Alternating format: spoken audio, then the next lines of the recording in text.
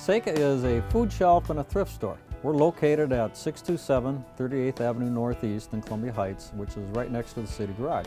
We changed our model over from a clothing room to the thrift store so that we could give the clients a little more dignity.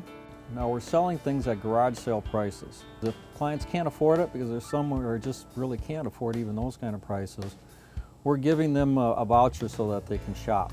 But we're really asking people to buy if they can, because what we're going to do with the money then that we make, it's going to be turned around and we'll be purchasing food with it, and, that sort of thing. Maybe fix a truck if it needs it.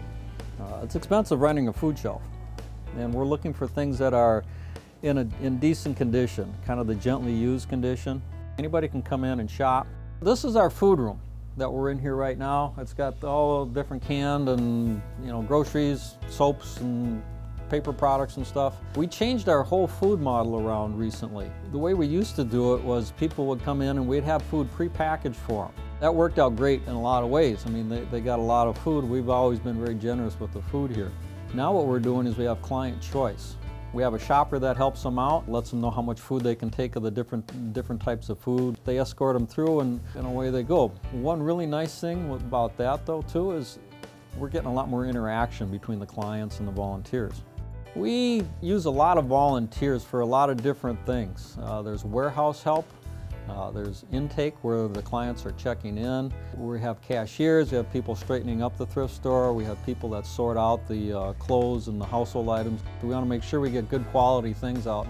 Saca would not be here if it wasn't for the volunteers. I have to really give a tremendous amount of thanks to the volunteers. We have a really small staff here. People can contribute to Saca in many different ways. A lot of people come in with food, and different times of the year we get different things. In the fall, late summer and into the fall, it's really nice. We get a lot of produce from different people. We have a community garden. It's food drives. The Columbia Heights Boy Scouts and Girl Scouts came in recently, and they brought in about 1,600 pounds of food. And so that was really nice. People can help donate too by coming to our fundraisers. Fundraisers are great, they're community events. It's a community thing. Saca is really all about the community and helping it out, and it all adds up. What's really nice about the food donations is it brings in a lot of different things, because when I'm buying food from the food banks, we're buying things in bulk. Because of how we can buy through the food banks, our dollar goes a whole lot farther. Saca really is a community organization.